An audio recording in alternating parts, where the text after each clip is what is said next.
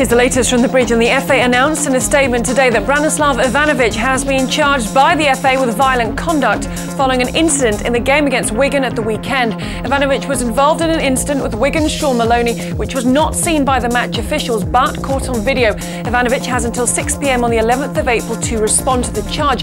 We should say that if he is upheld, he'll miss our FA Cup semi-final along with league clashes with Arsenal and QPR. In other news, and the reserves drew 2-2 away to Wigan earlier today, their penultimate game of the season. Adam Phillip and Patrick Bamford were on the score sheet for the Blues before the hosts drew level 9 minutes from time. We'll have all the action and reaction from those involved in Blues news tonight from 6:30. Elsewhere, first team are enjoying the first of 2 days off following 2 games in 3 days. And Frank Lampard is now the only midfielder to have scored 150 Premier League goals. More on that and a roundup of the Chelsea action. Join us for Blues news from 6:30.